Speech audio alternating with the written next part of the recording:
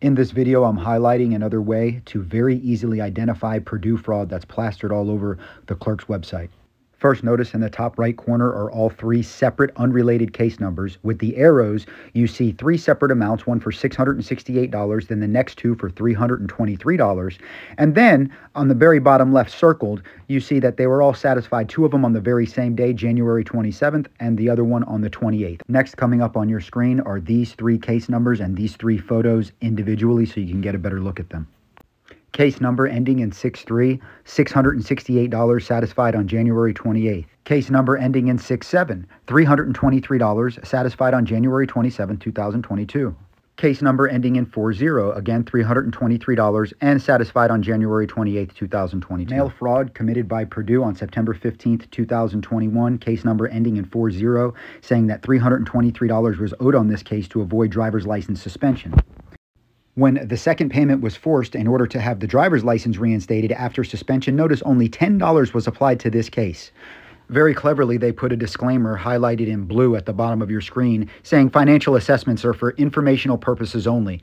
But there are millions of inconsistencies, so they can't get away with that. Case number ending in 67. Again, $323 judgment satisfied, but only a total of $18 was applied to this case. And again, their BS disclaimer. Case ending in 6-3. Now in this one, there was a $668 fraudulent judgment that was satisfied, and they only applied $10. And why? Just above the $10 payment, you can see it was paid back in March of 2012, like the other cases.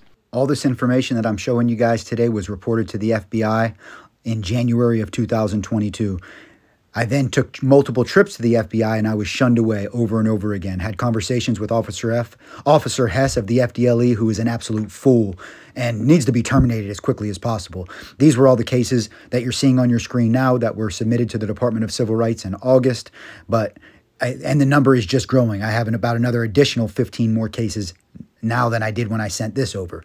So, because I'm continuing the investigation. This has to be stopped, guys. This is fraud. Purdue was established in 1970. They've been doing this scheme and this scandal since at least 2003, at the very latest, at the very earliest. So that's the reason it's so difficult to get justice. And just think about all the people that they've done this to that have been unable to fight back. It's just unfair, unjust, and it must be corrected immediately. If you made it to the end, thank you very much. Please like, share, and subscribe.